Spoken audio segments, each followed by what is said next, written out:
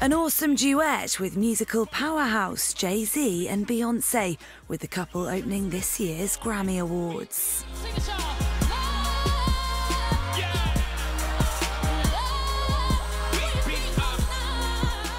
And as if they couldn't get any more perfect, just take a look at his acceptance speech. I want to tell Blue that, look, Daddy got a gold sippy cup for you. Daft Punk bagged the night's biggest awards, including Record and Album of the Year, with Pharrell doing the talking on behalf of the famously mute duo. I suppose the robots would like to think. Lorde was also a big winner, with royals picking up 2 gongs. Not bad going for a girl who's still only 17.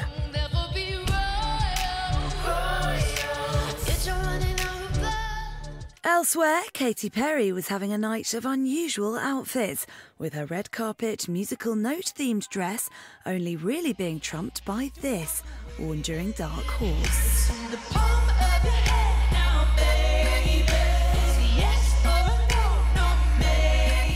And no music ceremony is complete these days without Taylor Swift getting a mention. On Sunday, it was her hair that was trending on Twitter after some serious headbanging at the piano during All Too Well.